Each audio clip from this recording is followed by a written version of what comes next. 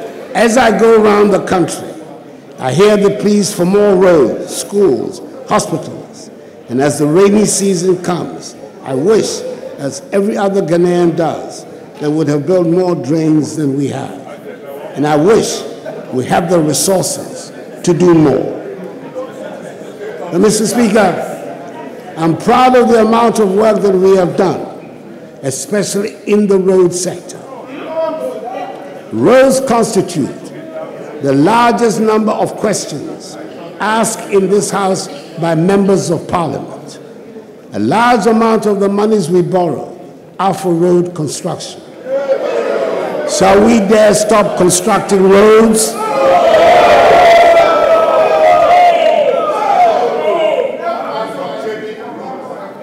Mr. Speaker,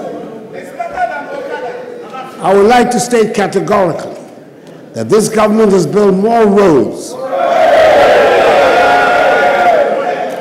than any government in the history of the Fourth Republic. And Mr. Speaker, the details of all these roads are attached in the annex to this message. I have done so because last year when I made a similar pronouncement, I was met with howls and gasps of incredulity from the minority benches. And so I thought it appropriate this time to present it as an annex to the statement.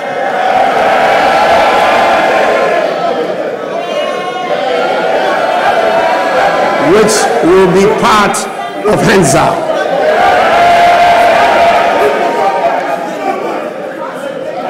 Beyond the construction of roads, Mr. Speaker, this NPP administration has implemented successfully a national identification system with the Ghana card, constructed more railways than any government in the Fourth Republic, established the Zongo Development Fund to address the needs of Zongo and inner city communities. And under their auspices, we have conducted more infrastructure in the Zongo communities than any other government in the Fourth Republic. Constructed more NCA licensed fiber optic cable than any other government in the Fourth Republic. 90%, 93% of the total. Increase the proportion of the population with access to toilet facilities from 33% to 59%.